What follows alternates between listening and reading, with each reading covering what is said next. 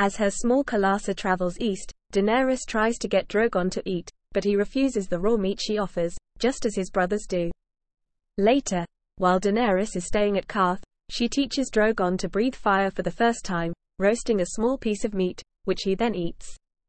Doria plays with him, but Daenerys tells her to let him sleep, telling Doria that Drogon loves her.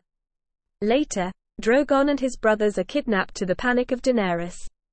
In a meeting with the 13, Pyat Pri, a warlock, reveals he has taken them to the House of the Undying and claims that he is eager to reunite Daenerys with her children.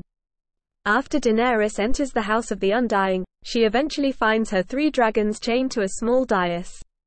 Pyat Pri suddenly appears and chains Daenerys with magic, saying that her dragons make his magic strong, that she makes the dragons stronger, and thus she must stay in the House of the Undying forever.